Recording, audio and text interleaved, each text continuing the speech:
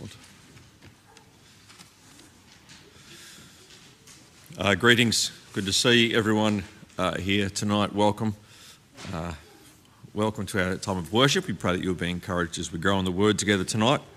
Again, we welcome Andrew Stewart to the pulpit again. Thank you for your faithful leading us and preaching and opening the Word for us, Andrew. Just a reminder that next Lord's Day, Williams are here, excellent. Next Lord's Day, both in the morning and the evening service, they will be the final two sessions of the Geelong Bible Conference. After our morning service, we're having a bring and share lunch in the hall. But we would encourage everyone to come and be a part of that. But also consider, if you haven't already, even now, registering for the Geelong Bible Conference, which begins on Friday. Don't forget the Sunday School Adult Bible class and fellowship groups are in recess over the school term break. But there are, again, including the Geelong Bible Conference, other ways you can participate in the life of the congregation. Let's take a moment now to prepare our hearts and minds to worship God.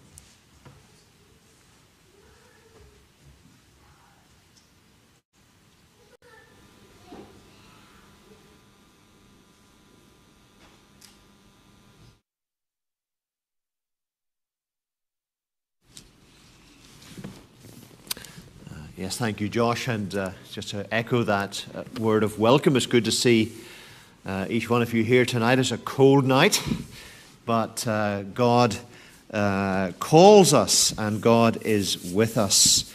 And our call to worship tonight is from the book of James, and it is a call to draw near to God. That is not a small thing, a trivial thing, not a mechanical thing.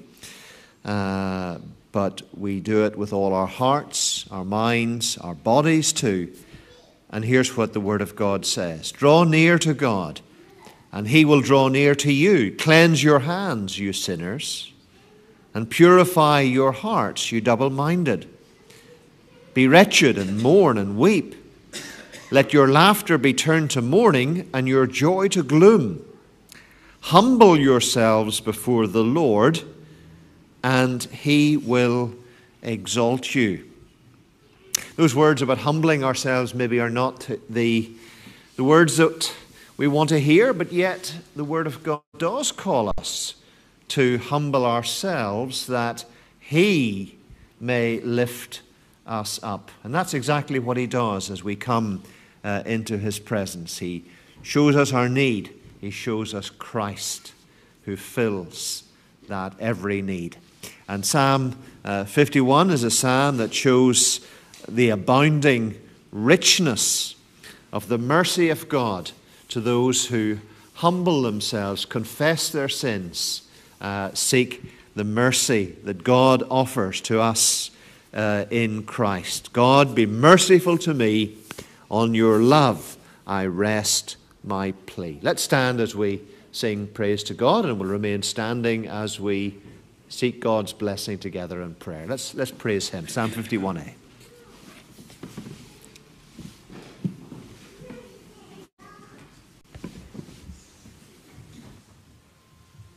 La la la la la la la.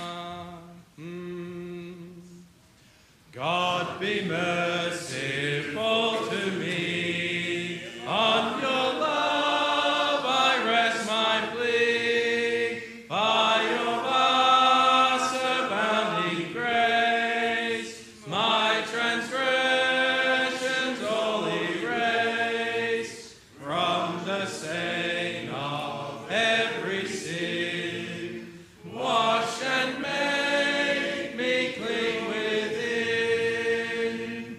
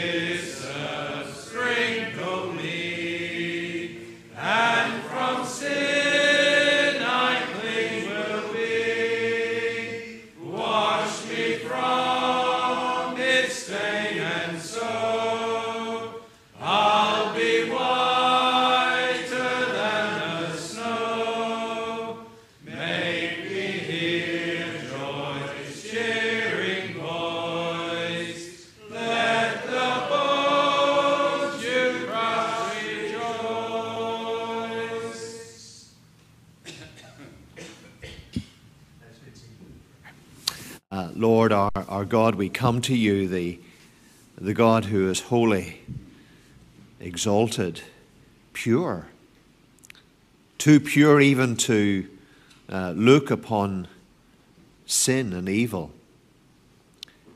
And yet, O God, we're asking you tonight to draw near to us. And Lord, as we do that, we confess that we have sinned against you. We're children of Adam, our father, in the flesh. Lord, we've inherited his sin, and we've added to his sin many of our own. And Lord, we can make that confession sometimes in a trite and formal way. We can say the words without really acknowledging what they mean. So, Father, we pray tonight that your Spirit would be working amongst us, working to humble us. Lord, where we have grown proud, Lord, humble that pride.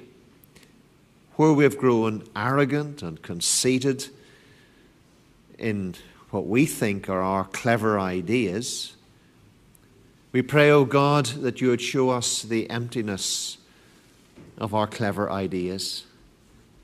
Show us that we can do nothing at all, to earn your favor. And Lord, show us that the place we need to be is on our knees before you. Lord, that's not a message that we naturally warm to. We acknowledge that, O God. And yet we ask that you would work in our lives in such a way that we see reality, that we see ourselves as we really are, so that we can see you as you really are and hear the gospel for the message that it actually is, so that we can hear your word and so that your word might penetrate into our hearts, deep into our hearts, and that the healing, cleansing, transforming power of the gospel might really be at work in each and every one of us. Lord, as we bow before you, we pray that you would lift us up into yourself, into fellowship with you, that we might know the blessing of what it means to have our lives hidden with Christ in God. That we are not in ourselves, but because of Christ, seated in the heavenly realms with Christ. Even as we stand here, even as we worship in this building, Lord, we are in the heavenly. So catch us up, draw us to yourself, draw near to us, and draw us into a closer, deeper walk with you as we worship tonight, but also as we go from here into the rest of this week. And we ask it through Jesus Christ, our Lord and Savior. Amen. Amen. Well, let's read from God's Word. Our Old Testament reading this evening is from the book of Jeremiah, chapter 8, 4 to 22. Josh, thank you for reading God's Word, and Josh will also be leading us in our prayer of intercession tonight.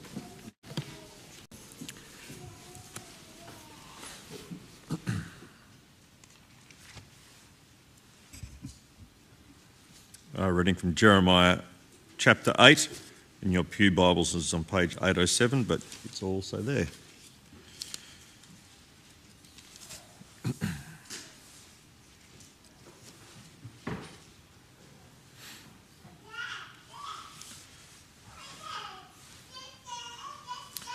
You shall say to them, thus says the Lord, when men fall, do they not rise again?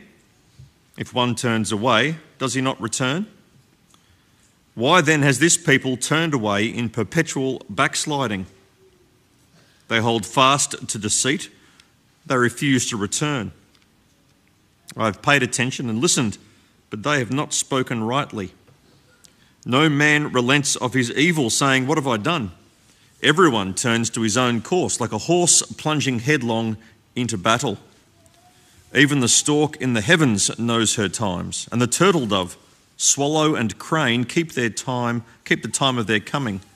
But my people know not the rules of the Lord. How can you say, we are wise and the law of the Lord is with us? But behold, the lying pen of the scribes has made it into a lie. The wise men shall be put to shame. Thou shalt be dismayed and taken. Behold, they have rejected the word of the Lord. So what wisdom is in them? Therefore, I will give their wives to others and their fields to conquerors, because from the least to the greatest, everyone is greedy for unjust gain. From prophet to priest, everyone deals falsely. They have healed the wound of my people lightly, saying, peace, peace, when there is no peace. Were they ashamed when they committed abomination? No. They were not at all ashamed. They did not know how to blush. Therefore they shall fall among the fallen. When I punish them, they shall be overthrown, says the Lord. When I would gather them, declares the Lord. There are no grapes on the vine, no figs on the fig tree. Even the leaves are withered, and what I gave them has passed away from them. Why do we sit still? Gather together. Let us go into the fortified cities and perish there. For the Lord our God has doomed us to perish and has given us poisoned water to drink because we have sinned against the Lord. We looked for peace, but no good came. For a time of healing, but behold, terror. The snorting of their horses is heard from Dan. At the sound of the neighing of their stallions, the whole land quakes. They come and devour the land and all that fills it, the city and those who dwell in it. For behold, I am sending among you serpents, adders that cannot be charmed, and they shall bite you, declares the Lord. My joy is gone. Grief is upon me. My heart is sick within me. Behold the cry of the daughter of my people from the length and breadth of the land. Is the Lord not in Zion? Is her king not in her? Why have they provoked me to anger with their carved images and with their foreign idols? The harvest is past, the summer is ended, and we are not saved. For the wound of the daughter of my people is my heart wounded. I mourn, and dismay has taken hold on me. Is there no balm in Gilead? Is there no physician there? Why then has the health of the daughter of my people not been restored?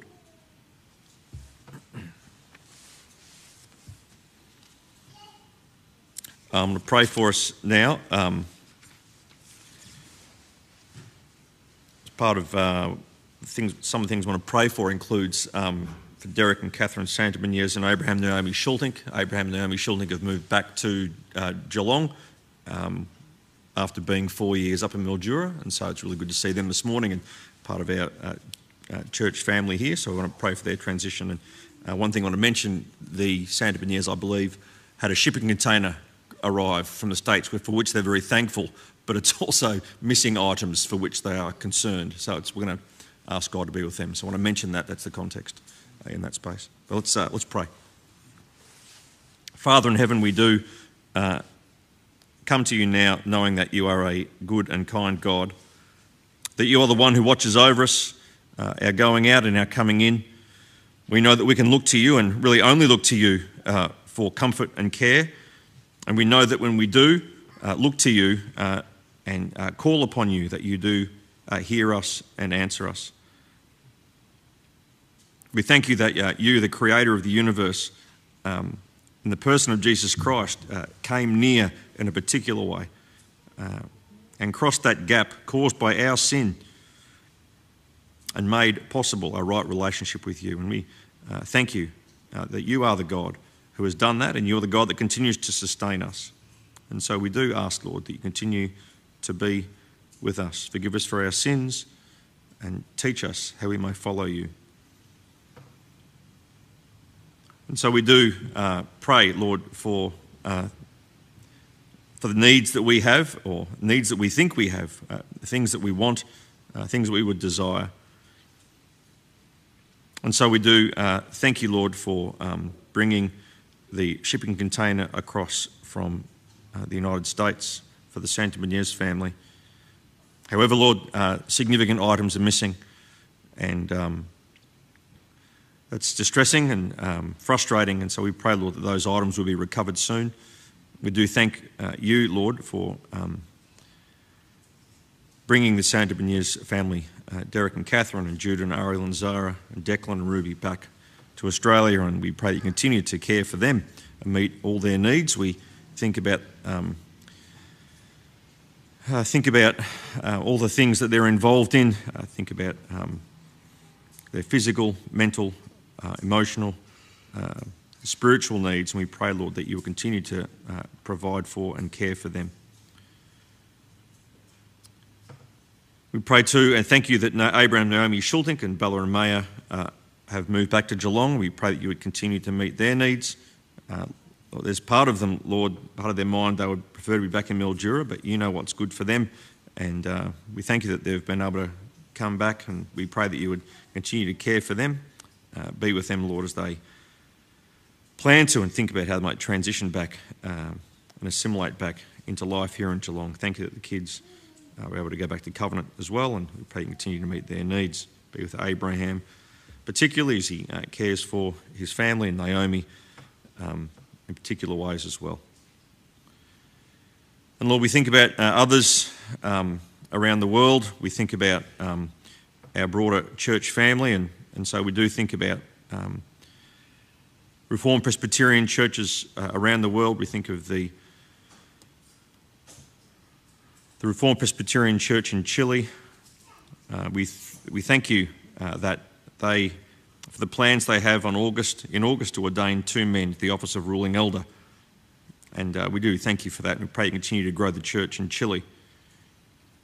We pray for the church in Ireland, Lord, particularly the outreach activities by the Loch Brickland congregation and the door-to-door work and the men's evangelistic Bible study that they're doing. We pray that there will be good engagement with the local community and these activities would bear fruit. We pray for the church in Japan.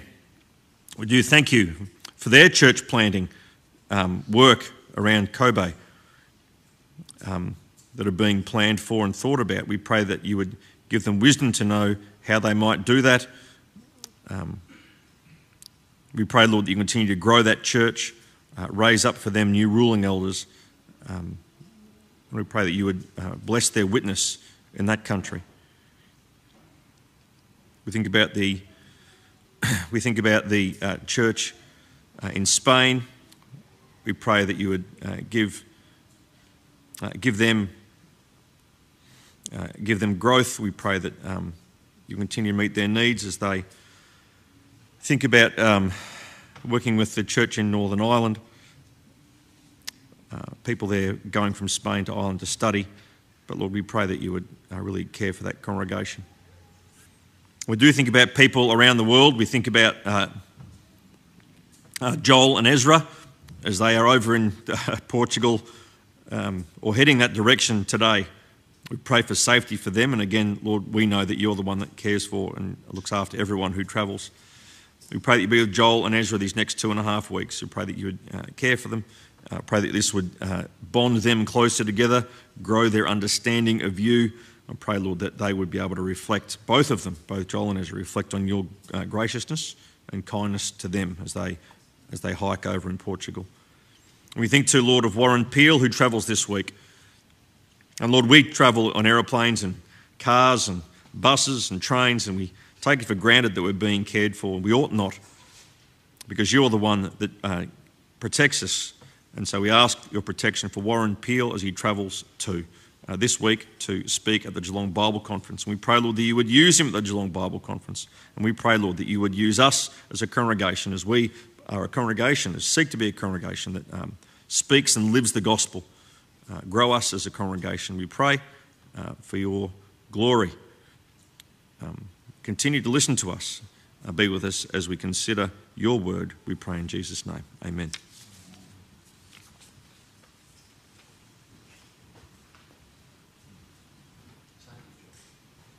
Well, let's sing. We're going to sing from Psalm 78A.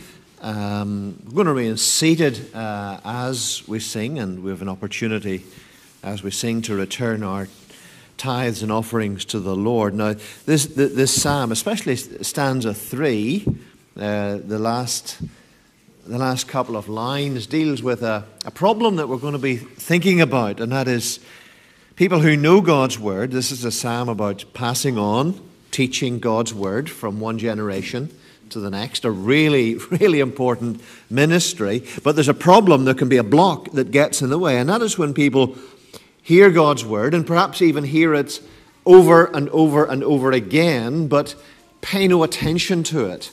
In other words, it doesn't actually change them. They keep it out.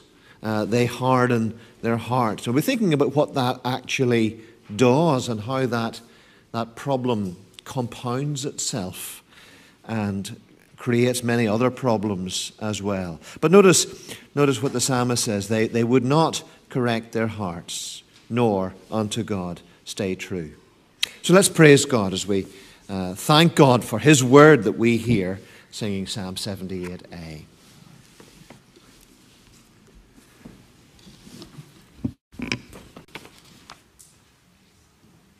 La la la la la la la. Oh, come, my people, to my law attentively give ear. The words that from my mouth proceed, incline yourselves to hear. My mouth will speak a parable, the sayings of old, which we have listened to and known as by our fathers told. Will from their children hide them not, but tell the age to come the praises of the Lord, His strength, the wonders He has done.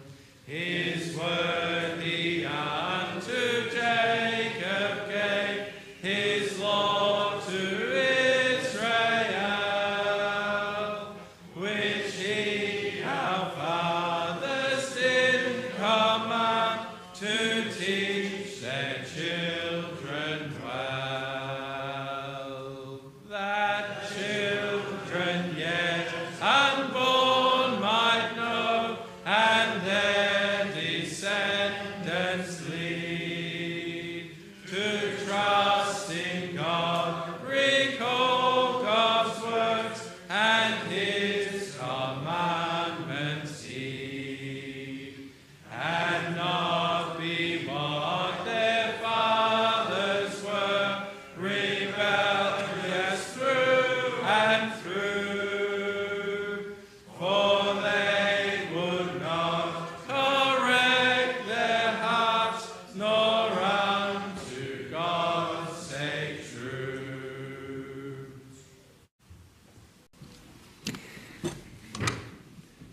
Let's read together from God's Word in the New Testament in Paul's letter to Titus. Titus chapter 1, we're going to read the first 16 verses. That's actually the whole chapter. And if you're following in the Pew Bibles, that's on page 1271. So let's hear the reading of God's precious and infallible Word. Paul, a servant of God and an apostle of Christ Jesus, for the sake of the faith of God's elect and their knowledge of the truth, which accords with godliness, in hope of eternal life, which God, who never lies, promised before the ages began, and at the proper time manifested in His Word through the preaching with which I have been entrusted by the command of God our Saviour, to Titus, my true child in a common faith. Grace and peace from God the Father and Jesus Christ our Saviour. That is why I left you in Crete, so that you might put what remained into order and appoint elders in every town as I directed you. If anyone is above reproach, the husband of one wife, and his children are believers and not open to the charge of debauchery or insubordination, for an overseer, as God's steward, must be above reproach. He must not be arrogant or quick-tempered, or a drunkard or violent or greedy for gain, but hospitable, a lover of good, self-controlled, upright, holy, and disciplined.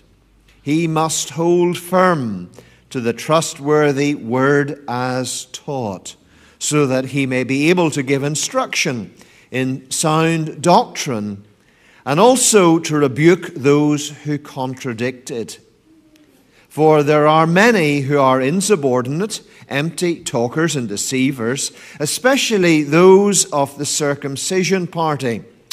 They must be silenced, since they are upsetting whole families by teaching for shameful gain what they ought not to teach. One of the Cretans, a prophet of their own, said, "Cretans are always liars, evil beasts, lazy gluttons." This testimony is true. Therefore, rebuke them sharply, that they may be sound in the faith, not devoting themselves to Jewish myths and the commands of people who turn away from the truth. To the pure, all things are pure, but to the defiled and unbelieving, nothing is pure, but both their minds and their consciences are defiled. They profess to know God, but they deny him by their works. They are detestable, disobedient, unfit for any good work.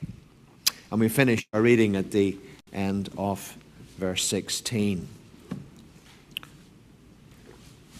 Well, this evening I'm returning to a theme that I've been looking at as we've turned to texts in different parts of the Bible, that of the conscience. We've seen that the conscience is a gift from God, even if we have to say it's not in itself the voice of God. It's a voice that reminds us of those things that we know about God, things we've learned about God, but like every other part of us, it's affected by the fall. We're fallen people. The way we think, the way we feel, the way we talk, the way we act. Everything is affected. And our conscience is affected too. It can deceive us. We've seen that already when we looked at Romans chapter 2, how the conscience can sometimes pull us one way, sometimes pull it another. And several weeks ago, we looked at one of the problems of the conscience. In fact, we're looking at three problems. Several weeks ago, we looked at the weak conscience.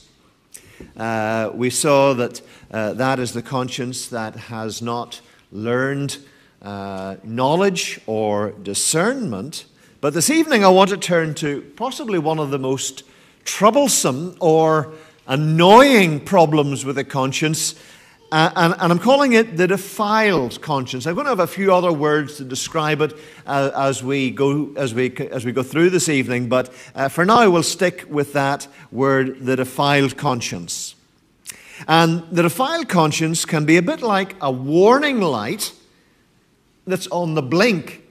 Now, we know that in lots of other areas we have warning lights on our mobile phones, for instance. We have a little sign, and usually it's in the shape of a battery, and it tells us when the charge is getting low, and when it's getting really low, it goes red, and a sign pops up saying charge now, or whatever your particular device happens to say. So that's a warning sign. In a coffee machine, there may be a warning sign that says, oh, the hopper's getting low on beans, time to fill up, or time to get some tablets and descale the inside of it. A warning sign. It's saying there's something needs done. Or in your car, you've warning signs that say when the fuel's running low, or the oil's running low, or the battery is running low and it needs to be recharged. My car has a rather annoying beeping sound, and if I don't plug in my seatbelt, it beeps, beeps, beeps, and it makes me, it compels me by troubling me to make sure I do the right thing. Now, we've looked at not all of these warning signs are equally serious. Nobody is going to die, I think, for want of coffee beans. Some people may care to question that, but I think I can say you'll live if you don't have espresso coffee in the morning. You might be slower, but you'll live. So let's put that in the level of trivial. Others can be quite annoying, like my beeping in my car when I don't put on the seatbelt the other day. Even when I did put on the seatbelt, it kept beeping. Now, that wasn't the end of the world, but I certainly didn't want to drive very far with this beep, beep, beep, beep going on. It was annoying. However, other times when those warning signals go on the blink actually can be very serious. Like you really would not want to run out of petrol when you're crossing the Nullarbor. A pilot on an aeroplane would want to be able to trust the gauges that say whether there's enough fuel, that say what height the aeroplane is at. When those warning signs don't work, planes crash. Lives are lost. And that is serious. So tonight we happen to be thinking about a really serious problem when it affects our conscience. A defiled conscience can be annoying and it can be deadly. Now, a few weeks ago we looked at what exactly Paul tried to avoid. Paul, he tells the Roman governor Festus, I always take pains to have a clear conscience. And the word there for clear conscience is a conscience that does not smite me. A conscience that is not always troubling me, that is not always pecking at me, poking me, turning inside me. He wants to have a clear conscience. And then a few weeks before that, we looked at the problem in Corinth where there was actually a range of different problems, but some of the believers had a weak conscience. They didn't really understand that idols didn't really exist, that food that may have been eaten in an idol temple, or at least offered on a plate in an idol temple, was only meat. And Paul addresses that problem. Not all possess this knowledge about what idols really are, but some, through their former association with idols, eat this food as being really offered to an idol, and their conscience, being weak, in other words, not really understanding what is going on, they end up doing things that defile their conscience, that wound their conscience.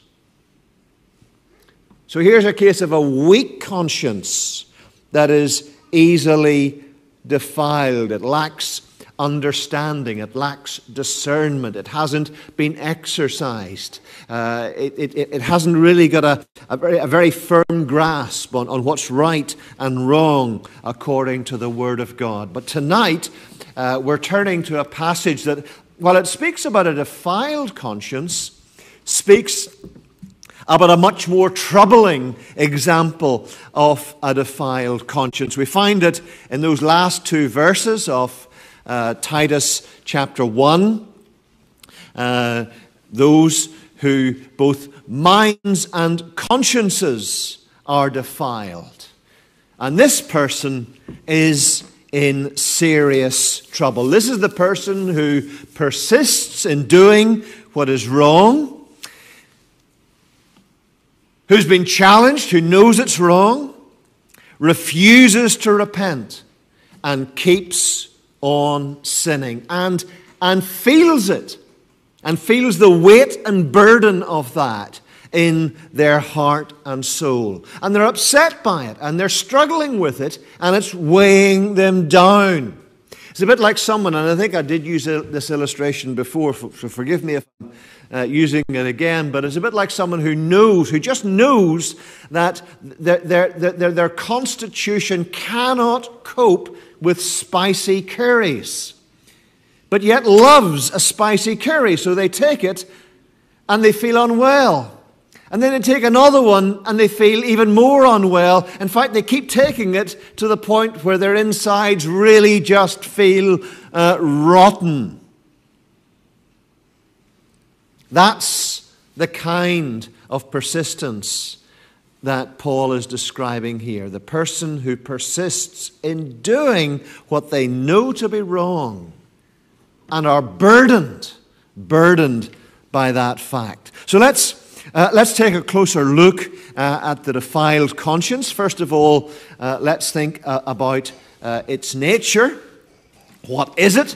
It's the conscience of a person who persists in sin, who persists in doing what that person knows to be wrong, and who is wounded by doing what they know to be wrong. This is another illustration that we have in the New Testament. A defiled conscience is a wounded conscience. Paul speaks about someone who pierces themselves with many griefs. So there's a big overlap between a defiled conscience and a wounded or lacerated or crushed conscience.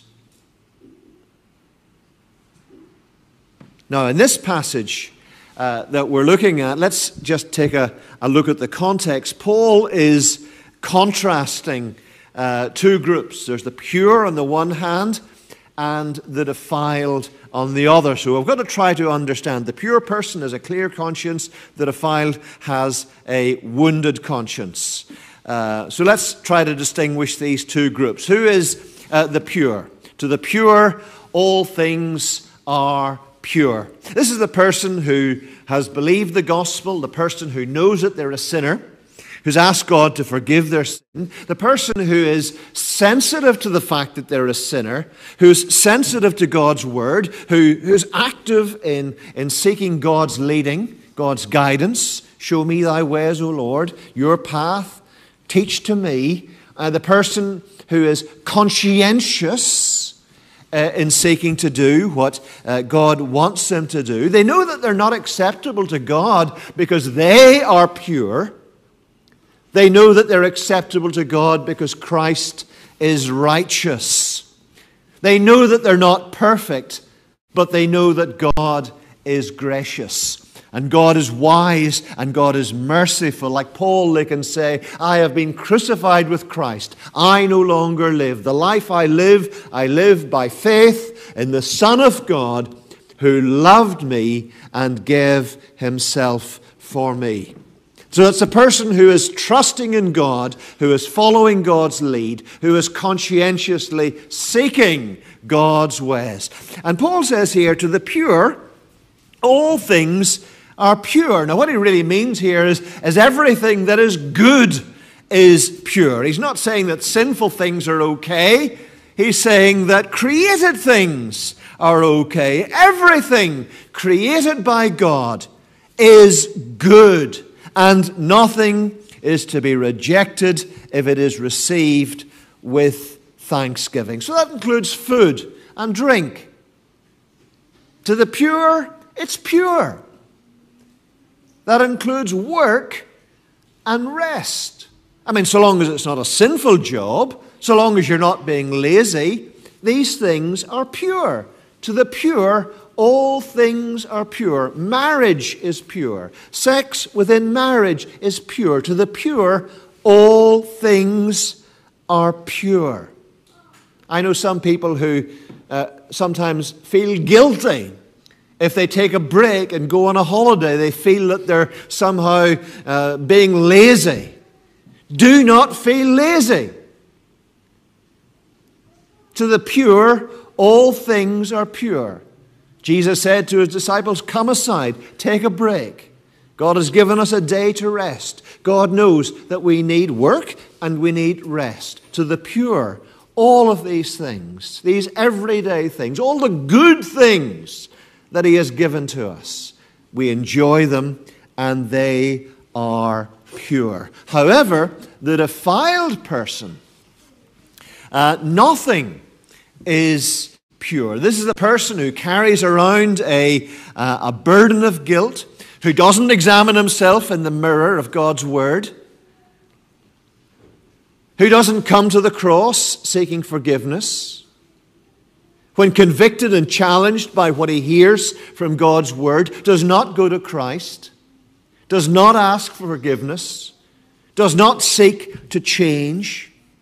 So what do? The burden builds. It just gathers up. It's like your kitchen bin. And you keep throwing rubbish into it. And you never take it out. And even when it's full, you just stuff more and more rubbish into it to the point where it overflows. And there it is, month after month after month. And the garbage at the bottom is absolutely rotten. And there it is, and it's building up. That's the person who doesn't come to Christ. In fact, Paul says his mind, both their minds and their consciences are defiled. Now really that's Paul's way of describing the heart.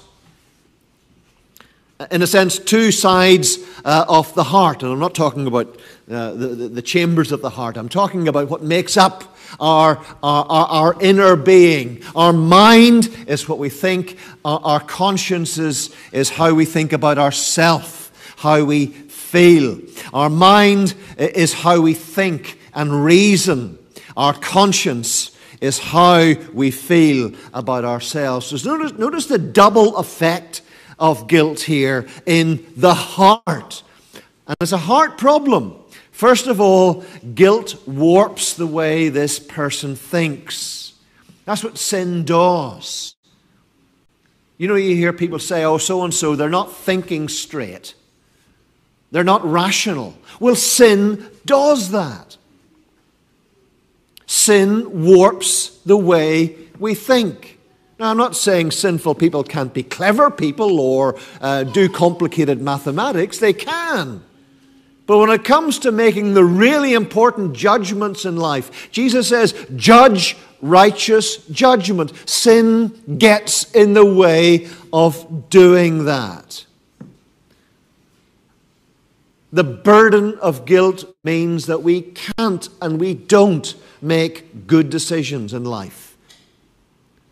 As a result, we make some very bad decisions.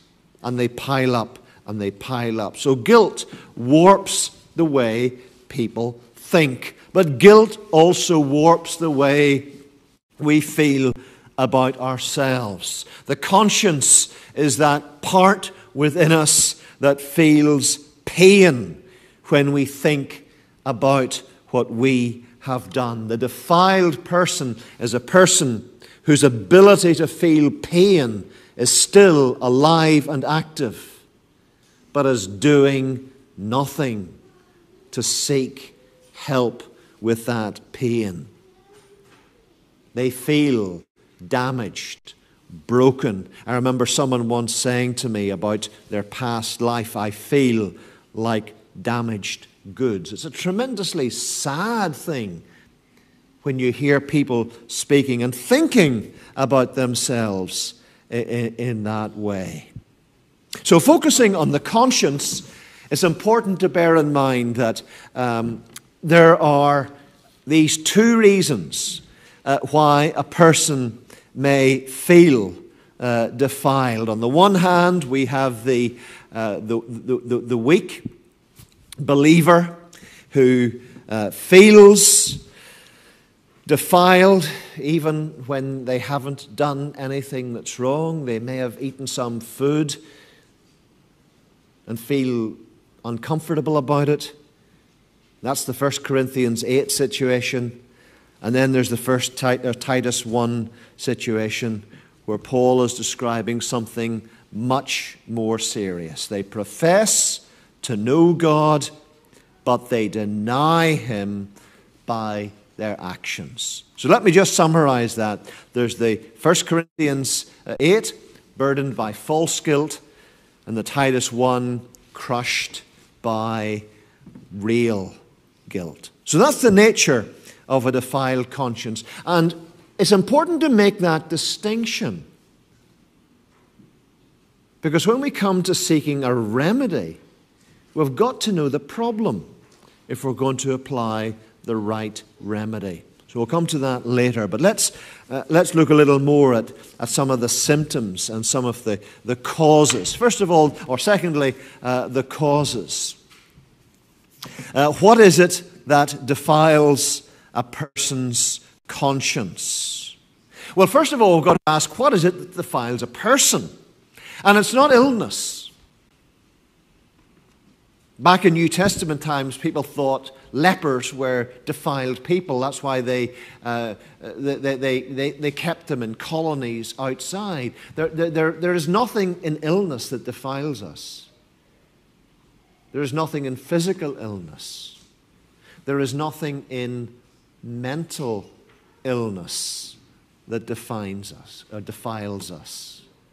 It's not what we eat or drink that defiles us. It's not what we wear. It's not the neighborhood we live in. It's not the background that we come from. These are not things that defile us. It's not the people that we talk to or spend time with. Jesus went into the homes of sinners.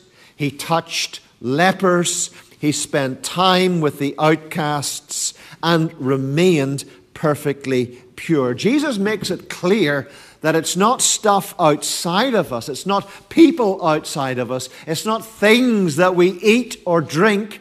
It's what's already in us. It's the heart. And here I'm thinking of what he said in Mark chapter 7. There is nothing outside a person by going into him that can defile him, but the things that come out of a person from within, out of the heart of man.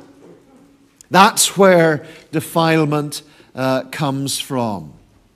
And that's why in this verse, Paul is speaking about the minds and consciences, those two components of the heart. That's where the problem lies. So what is it that defiles the heart? Because whatever defiles the heart is what defiles the conscience. And the Bible teaches that every one of us is born with a defiled heart, a sinful heart. Now, Jeremiah describes it as a stubborn and rebellious heart, or a deceitful heart. Ezekiel calls it the heart of stone. And all of that can be traced way back to Adam, our first father, when he sinned, when he fell. In the day that you eat, you will die. Now, Adam didn't drop physically dead, but his heart went stone dead. That's where the heart of stone came from. Adam, our father, when he sinned, his sin has passed on to us. And ever since, the fool says in his heart that there is no God. The fool lives as if in his heart he believes there is no God. Jeremiah uses the illustration of wounds and wounding. We saw it in chapter 8. Here's a few examples from chapter 6. And he's speaking about the condition of the nation of Israel. Violence and destruction are heard within her. Sickness and wounds are ever before me. And of course, people try and find a way out of that. Almost any way they try to find coping mechanisms. And inevitably, they turn out not to work. They have healed the wound of my people lightly, saying, peace, peace, where there is no peace. Now, God has a message of peace for the wounded. But they were not preaching it. They were not taking the people. The prophets of Jeremiah's day were not taking people back to God in repentance and trust. They were offering healing that didn't work. Now, Jeremiah is using the language of wounding. Paul is using the language of defilement. But the message is pretty much the same. A defiled heart is a wounded heart. A defiled conscience is one that has been pierced with many times, many griefs, and it hurts and it festers, and the symptoms are many. So let's take a look at what Paul says about the symptoms. To the pure, all things are pure, but to the defiled and unbelieving, nothing is pure. Nothing is pure. Now just get a sense of that. Everything they do. If you have fallen in the mud and you pick yourself up and you're covered head to toe in mud and you go and pick something up, you're going to defile it. Because everything about you, every part of your body is covered in mud, and everything you touch is going to get dirty. And the book of Proverbs gives some examples. Even the sacrifices of the wicked is an abomination to the Lord. Now, the sacrifice here is the sacrifice in worship. The sacrifice that the wicked person brings to the Lord in the temple. It's wicked because it's coming from a wicked heart. Now, there's different ways of translating the next verse, but it's a challenging one. Haughty eyes, a proud heart. Well, we know that those are wrong, but the plowing of the wicked, something as everyday and ordinary and necessary and good as plowing your field, even that, says the book of Proverbs, is wicked for the person whose heart is wicked. And Isaiah puts it most bluntly: we have become all like one who is unclean. Even our righteous deeds are like a polluted garment. That's the reality. To the defiled, nothing is pure. Now some people are blissfully unaware of that. In fact, many people carry on their lives without realizing that. And that might be because their consciences haven't been taught. They know nothing of God's word. Or it might be, on the other hand, they've reached the point where their conscience is hardened. And later on in God's time, God's providence, we're going to think about what a seared conscience is, a hardened, burnt conscience. But in between those two, there are many who are all too aware of what's going on in their hearts and how that's flowing into their lives. They know God, or at least they know about God. They hear that echo of God's word in their hearts. Now, it might be an echo of what their parents taught them. It might be an echo of what their Sunday school teacher taught them. It might be an echo of something they heard at church. It might be a friend who has been witnessing to them or speaking to them, and they might remember that. They might be remembering it years later. They know. And that is why their conscience is wounded and it leaves them feeling defiled. Now, what are the results of that? Well, there can be many results of that. Sometimes people can feel anxious and fearful, even though they can't ever quite put their finger on what exactly the problem is. Now let me be clear about this. There are many reasons why people can be anxious. Many reasons why people can be anxious. And many reasons why people can be fearful. Reasons that have nothing to do with a defiled conscience. But let's bear in mind that this is one possibility. And a possibility, I think, that we we sweep away too quickly. Maybe some of our anxieties are our conscience bubbling to the surface. The person who has that defiled conscience very often jumps to the conclusion that everybody else around them is judging them, looking down their noses at them, gossiping about them, when in reality it's their own conscience that's accusing them. The person with the defiled conscience often has a defense mechanism. And it's called being judgmental of others, especially Christians. They're often angry people, prickly people, people who struggle to form wholesome relationships with others.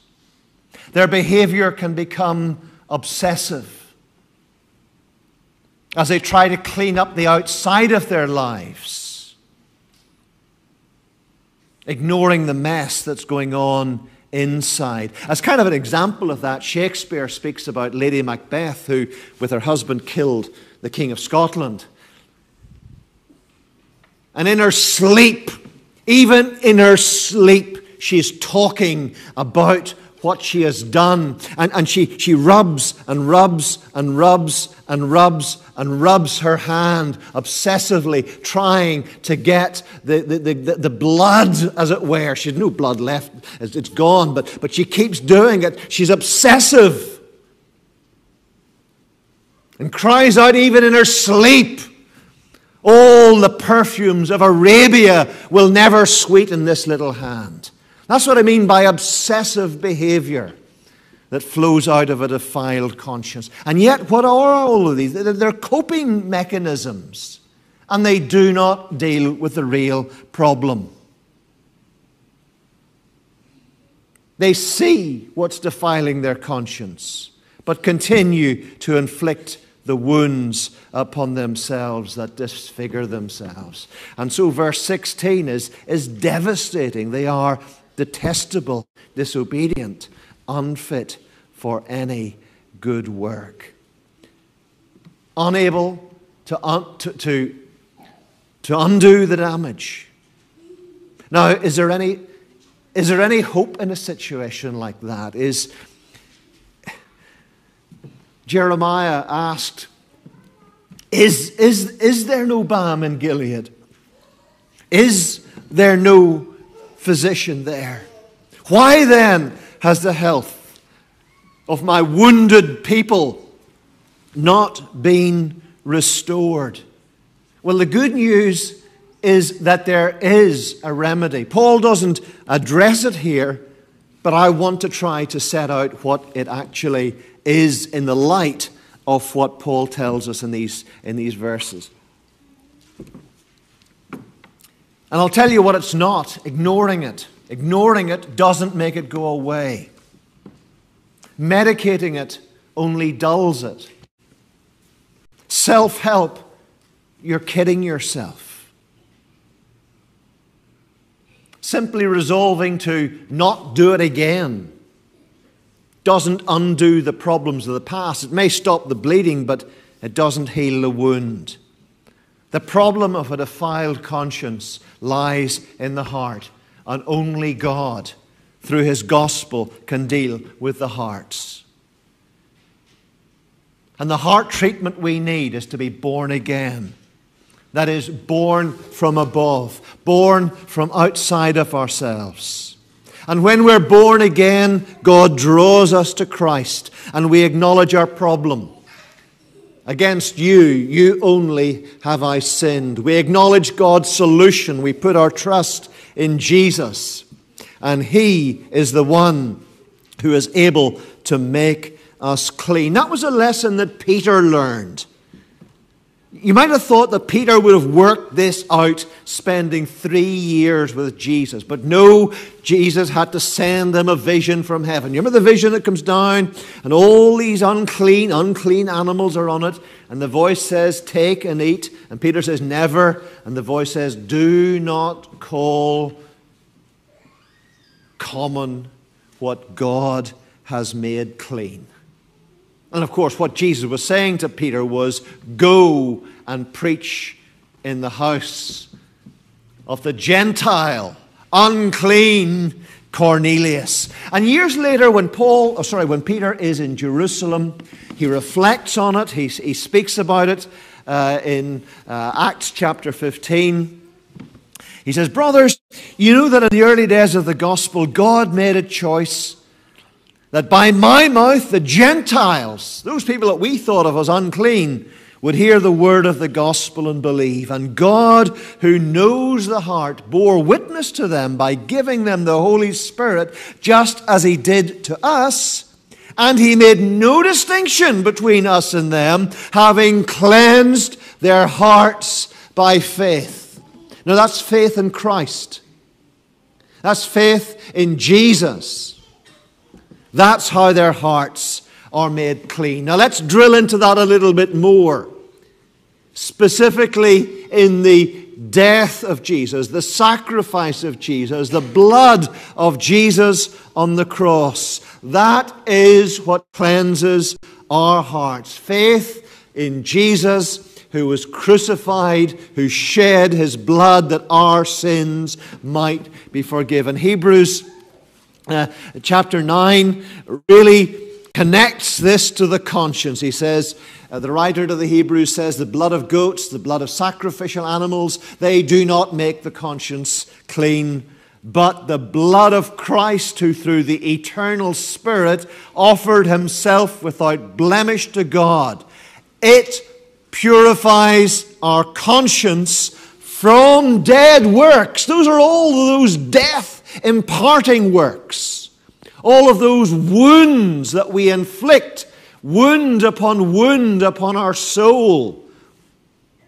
The blood of Jesus is able to wash it away. Now, how does the blood of Jesus work? Well, it works in two ways. First of all, the blood of Jesus pays the penalty. The death of Jesus pays the price. Our sins make us debtors. Jesus pays the price. His death pays the debt that we cannot pay, so that we might be declared righteous. Now that's justification. But the blood of Jesus, amazingly, doesn't stop there. The blood of Jesus keeps on cleansing us. And that's the sense of the verb here, the word here. The blood of Jesus, 1 John 1 verse 7, cleanses us. It keeps on cleansing us. Now, justification is an act. God declares us when we believe. The moment we believe, we are declared to be righteous. But the grace of God keeps on going. The grace of God keeps on changing us. The grace of God keeps on instructing us that our minds are renewed. The grace of God keeps on changing us so that our lives and our characters are being renewed. Now that's sanctification. And those are not just big technical words. Those are words that help us. They're like magnifying glasses. They help us to see exactly in detail what God has done for us. So when God declares our sins forgiven, He's dealing with a defiled conscience. When the Holy Spirit keeps working to change us, to transform us, to sanctify us, He's dealing with a defiled conscience. He's binding up the wounds. He's cleaning out the dirt. You know, sometimes when you fall and maybe you get all kinds of soil and dirt and rubbish in your wound, you need to wash it out so that the wounds can heal.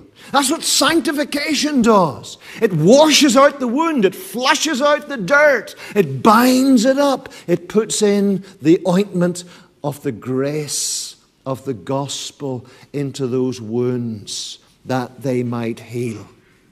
I've spoken to people who have told me that they're almost ashamed to go back and ask God to forgive them yet again. I don't know whether that's been your experience.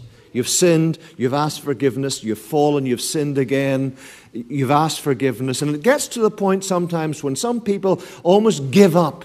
They think, how can I do this? How can God even listen to me as I do this? Remember this. The grace of God that declares you righteous is the grace of God that also sanctifies. So do go back.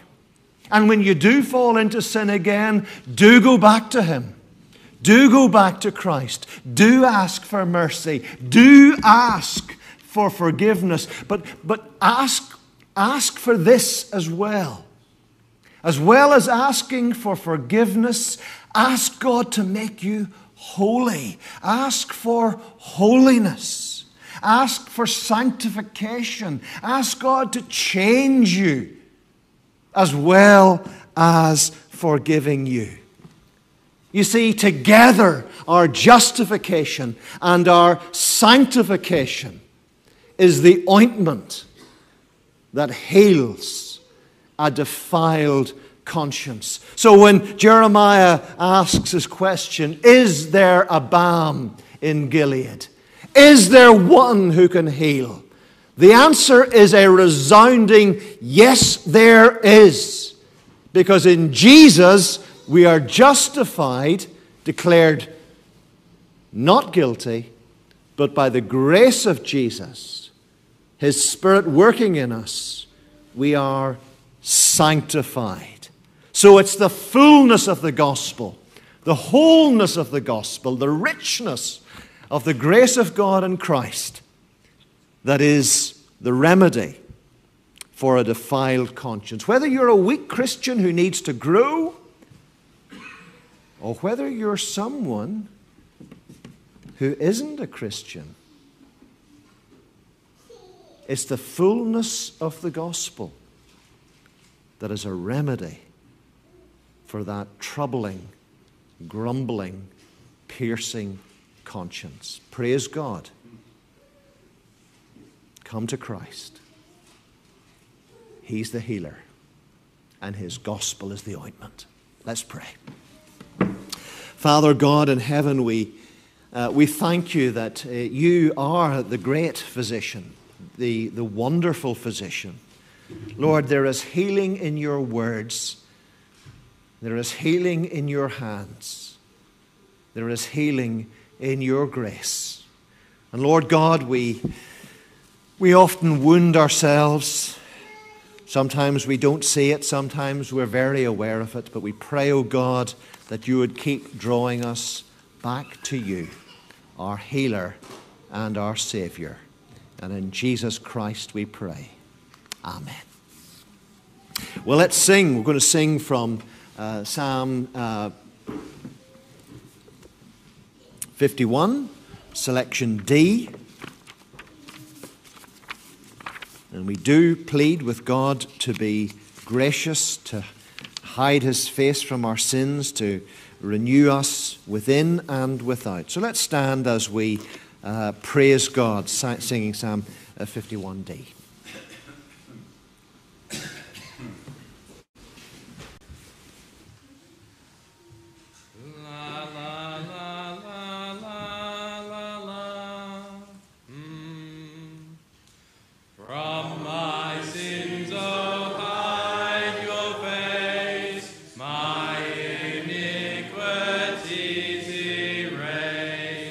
Oh my God, renew my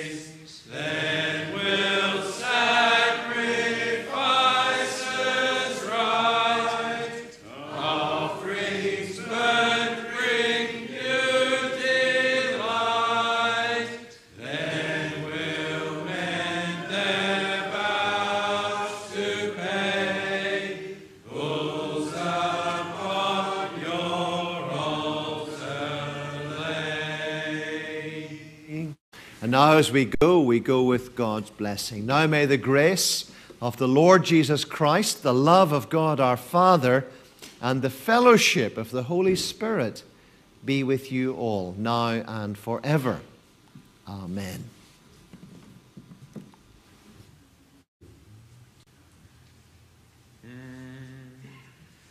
Now to